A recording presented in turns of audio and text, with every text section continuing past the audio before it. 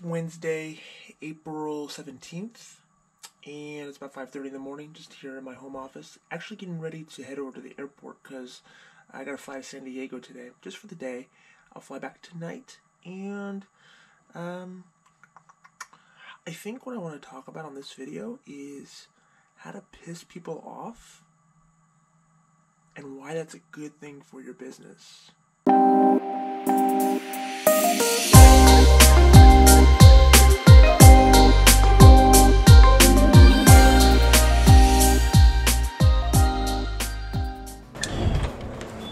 So I'm going to the airport because I gotta go to San Diego this morning. And I used to think, wow, check out that sunrise. I don't know if you can see that in the distance. It's pretty dope. Doesn't really do it justice, but it's pretty rad. So I used to think when I was, I don't know, a wannabe entrepreneur or just a dreamer, that traveling a lot would be cool. And it is cool. Dude, my key, my little key thing, my thing that unlocks my door is broken. It broke yesterday. So I gotta like do this manually. I used to think traveling a lot would be cool. And it is cool to a degree, but it also gets really old really fast. I am on a plane at least twice a month, and that's weird because I told my wife at the end of 2018 that I wanted to do a lot less travel, but it just never pans out that way. There's always a place to go. I'm on my way. I'm just going for the day. I'm actually 12 minutes behind. I'm just going for the day to San Diego. I'm gonna fly back tonight. I'm also a part of a group. Many of you guys who watch this probably are aware or familiar with it, IAOA, which is a group just for independent insurance agency owners. And so we do an event every year, and we'll have about 1,000 people at our next event in January. So we're going to look at the hotel in San Diego just to kind of get, you know, an idea, meet with our AV guys, gonna do some, you know, planning and whatnot. But yeah, just day trip there and back. I do love San Diego though. San Diego is my favorite city in all of California. It's pretty rad. I think the most underutilized tactic, I don't know if I would even call it a tactic, but the most underutilized aspect of most people's personal branding and marketing is their fear of offending people, their fear of being controversial. Look, we live in a freaking amazing world where I can connect with you with this camera on a platform like Facebook or YouTube or wherever, and you get to know me. You get to know my personality, you get to know who I am, you get to know the insides of my life, the things that we're doing. That's really cool. And with that comes an opportunity. Dude, check this out, hold on. This is why Sacramento International Airport is my favorite airport ever. This is the best airport to fly in and out of. I'm not just saying that because I'm from here, but check this out. This is the airport. Look at this. There's nobody ever here. It's like brand new and nobody's ever here. It's clean and it's empty. It's awesome. Anyways. What was I saying? So we have the ability to connect, and with that comes the opportunity to segment and properly categorize people in your audience. Not everybody's gonna be a buyer, not everybody's gonna be a customer, and you have to be okay with that. And so what you wanna do is you wanna attract people. And I think people are afraid of using controversy because they think, well, you know, I don't wanna offend people, and that's all noble and good, but what you're really doing is you're preventing people who really need to rally behind who you are in personality and what you offer. You limit them and you don't give them an opportunity to do that. You don't give them an opportunity to be your cheerleader and your greatest brand evangelist. I want you to think about a couple recent examples of where controversy has been beneficial. Take a guy like Donald Trump. Now, whenever we think about controversy, his name is always brought up. The dude's the president of the United States.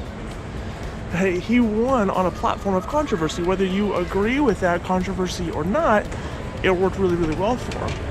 And so what he's done, what controversy allows you to do, is allows you to gain massive attention and eyeballs. And when you get more eyeballs on you, that's a good thing. It could be a bad thing, but it's also a really, really good thing. I think whenever we think about controversy, we automatically assume that's political, because that's so easy, it's the low-hanging fruit, that controversy is a red Make America Great Again hat. And sometimes it is, but 99% of the time, it's not. Controversy isn't just saying things that piss people off. Controversy is also throwing rocks at different injustices, throwing rocks at societal norms, throwing rocks at positions, popular positions that people might have, or assumptions or biases that your marketplace has when it comes to a product, a service, a company, a brand, a way of life. And when you take strong positions on these things that go against the norm, that's when you win. I remember, this is a line that I heard a million times growing up as a kid, and it was, any dead fish can float downstream, it takes one with a backbone to go against the flow. And that's true, right? When you show that you have a backbone, you become the leader in the audience. When you say the things that everybody thinks, but nobody wants to say because they're afraid, then you automatically rise up the hierarchy. Think of a hierarchy and a ladder. You automatically climb the rungs of that ladder to where you are the one that people are looking for opinions, for advice, they want to know what you have to say on a particular topic. And when you have that attention, you've got something very, very powerful. So don't just think about controversy as bad, or don't even think about it as something that's singular in thought, in that it's just political, because it's not. It could be a number of different things. And if you'll embrace that, you'll have incredible success in whatever it is that you're trying to market, or however it is that you're trying to position yourself online or to your audience.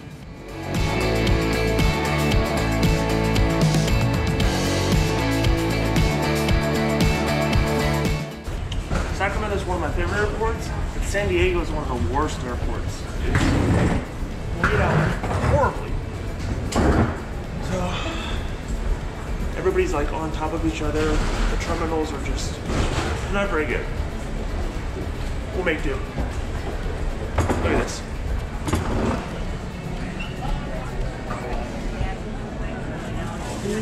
Everybody's on top of each other.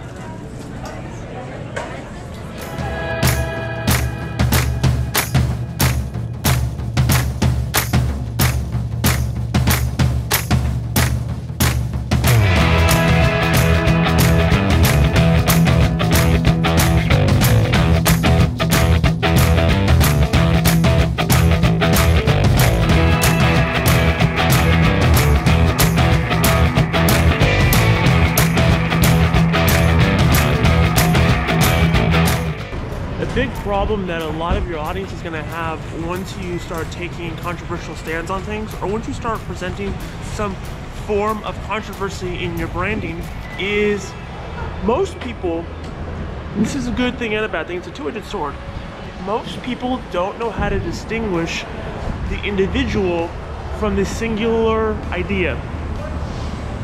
Case in point, you'll have a position on something, you'll take a stance on something, you'll say something, you'll do something. It's a thought. It's one thought in a billion thoughts that you have. Yet, these simpletons in your audience will only associate you and everything that you are, that you do, with that one thought. It's annoying on one end, but it's good on the other, because it's that one thought that gets them out of the population.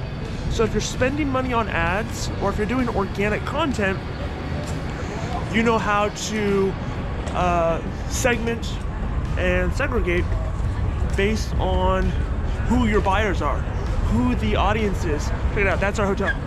Boom, I don't know if you can see in the background. This is pretty cool. That's the hotel right there. So, anyways, I was waiting for my ride. So don't be afraid to do that. know that that's going to be the risk that you take, and that you're going to always be associated with that one thought, more than likely. And depending on how deep it is going to be how long that thought lasts with people.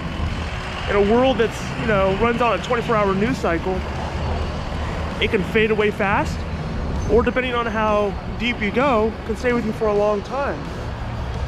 And that's a good thing, and it's a bad thing. But it's still important and still needed. Yeah, yo, that's fine. What's up, IOA? All right. What's going on? You get the whole back seat. I get the whole back seat. Dave, what's going on? Dave Jackson? Boom! Live? No. Oh, you got GoPro. Yeah. When you travel, you're subject to everybody else's Wi-Fi. So I'm here at the hotel at the Sheraton, and I've been stuck on this screen for a few moments. Oh, it's acting. It's doing something. I have our weekly video call with our major book students. It's our alpha call. We do it every Wednesday. Basically what I do is I just kind of get into their stuff. It's done with you. I jump into their accounts, I jump into their scripts, I jump into everything that they're doing and try to help them. And we do it via video. It's a video program. But, oh, here we go. I think it's working. I see my face. That's me. All right. Hopefully this goes okay. I scared you. Yeah, well, it's like a react, like what could pop up, you know?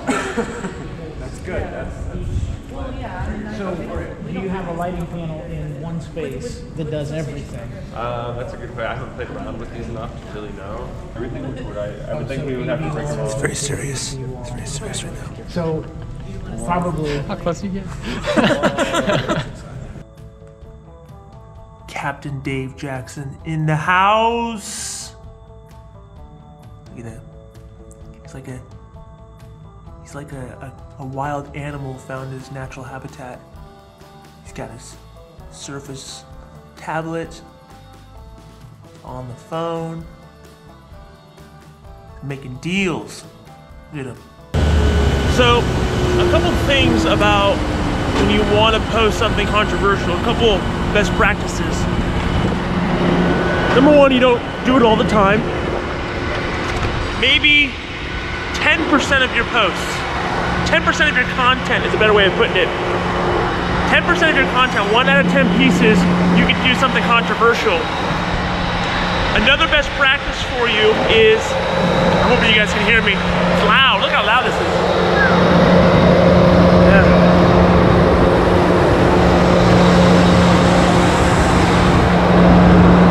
Just gonna go with it. Another, louder.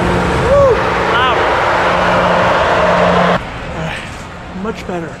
It's loud out there. So another best practice for your content is you don't have to be so specific about the controversial stuff. What you want to do is you want to post something that is generic and broad enough that people are going to fill in their own gaps. People are going to fill in and think what they want to think. You don't have to give away the good stuff right up front. So if you're posting on Facebook, let's say you're doing a video on Facebook, you can be broad in what you say, and that's fine. And then when given the opportunity and when given the chance, you can be a little bit more, you can add in a little bit more nuance. You can bring the humanity to what you're saying. And that's gonna be very helpful, because if you just try to give all that stuff up front, it's not gonna have the same effect. So allow people to fill in their own gaps and to think what they want to think. That'll be very helpful. The last thing I'll say on this is stand by what you say. Stand by it. You don't backpedal. You don't delete stuff. You don't let people bully you out of thinking what you think. If you believe something and you believe it to the core of your being, then stand by that. even if it's not popular. What makes you look weak to your audience, what makes you look weak in your branding and your marketing, is when you let people dictate to you what you need to do and what you need to think. So don't do that. You're gonna get a lot of heat on the stuff that you do. People are gonna tell you that you're wrong. They're gonna label you. They're gonna call you all kinds of names. That's fine. Take it. No. Just